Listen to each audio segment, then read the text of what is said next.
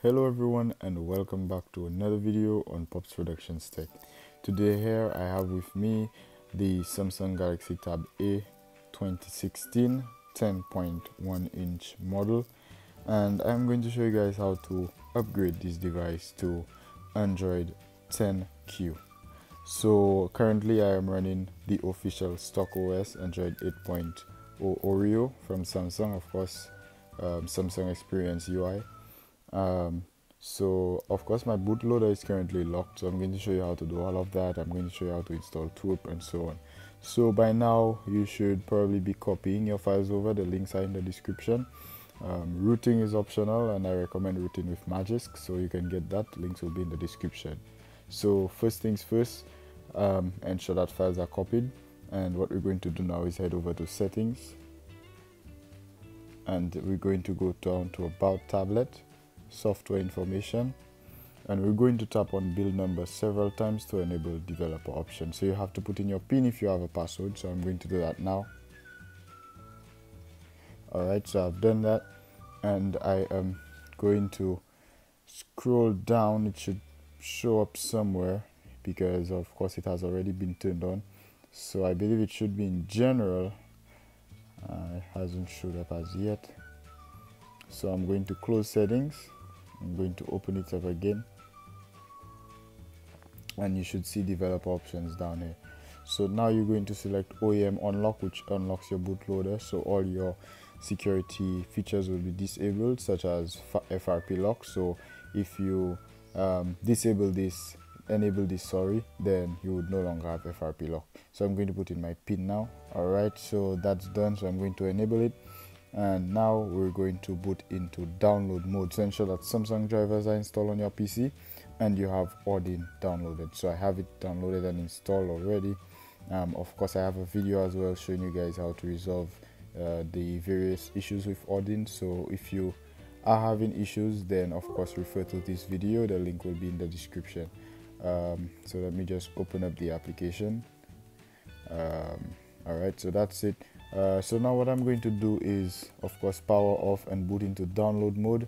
To do so, you press your power, volume down and home buttons simultaneously, and you will be taken to download mode.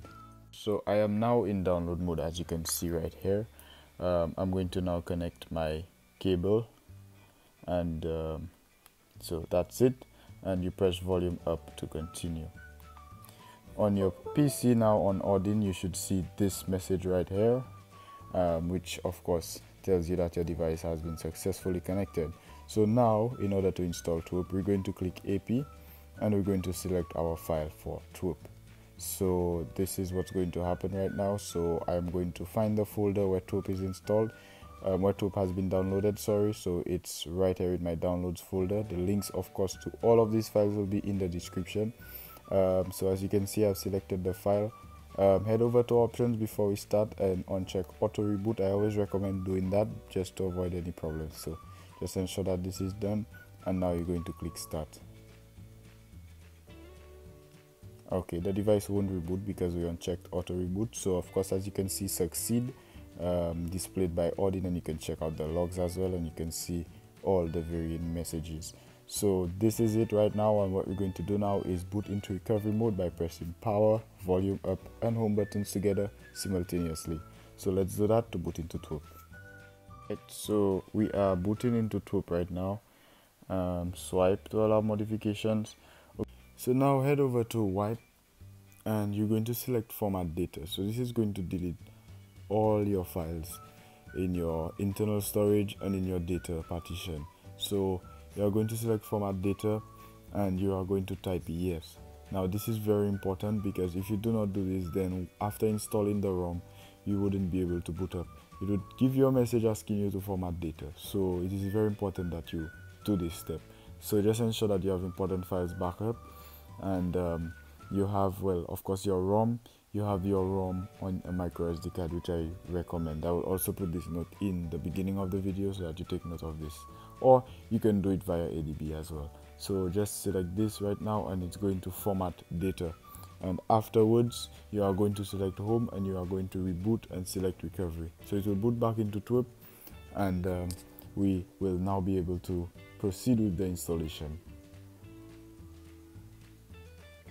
So just wait for this real quick. It's going to boot up again, and so just swipe to allow modifications. And of course I always recommend a backup. So before you head over to wipe again, perform a backup of your boot and the FS partitions. These partitions are very important, so you know, just in the event anything happens, you have a backup of these two partitions. So that's it. So now head over to wipe, advanced wipe, Dalvik, system, data, and cache. So well, internal storage has been wiped, so you can select it again, doesn't really matter, and you're going to select wipe. Alright, so it's done. So select home and head over to install. So I have everything on my micro SD card, so I'm going to select it, and I'm going to head over to the folder where I've copied my files. I have of course root as well, so if you'd like to get root, you can use Magisk version 20 and over. Any older version won't work, so use Magisk version 20 and over. So select Lineage OS 17, which is Android 10Q, and add more zips and select Open Google Apps. Now Google Apps is optional, but I know most of you of course would want it, so you can select Google Apps. Links to that will be in the description. So select swipe to flash and the installation process will begin. So an update on the installation, Google Apps is now being installed. Lineage OS 17 was just complete a while ago, so now Google Apps is being installed.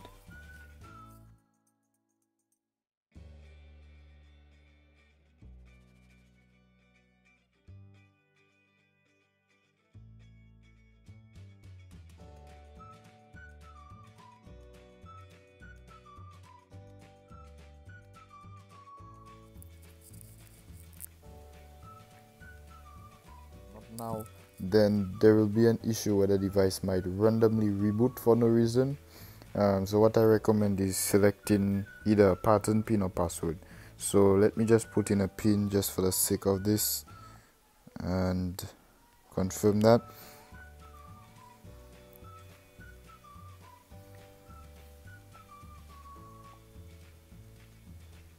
Okay, so it happened again, but just to mention, a forced reboot will resolve the issue. So a forced reboot is basically pressing your power and volume down buttons together.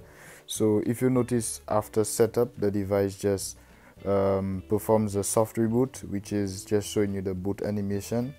Then what to do is just press your power and volume down buttons to forcefully reboot the tablet. So that helped solve the problem. So I'm going to now put in my password, and I'm going to of course show you guys Android 10. So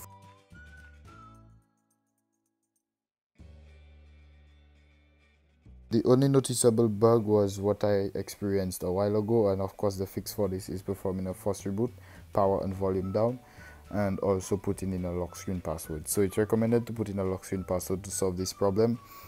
I may be wrong, but I will post a link to the thread in the description so that you can report your problems with others out there, and of course share your ideas on possible ways of addressing the problems.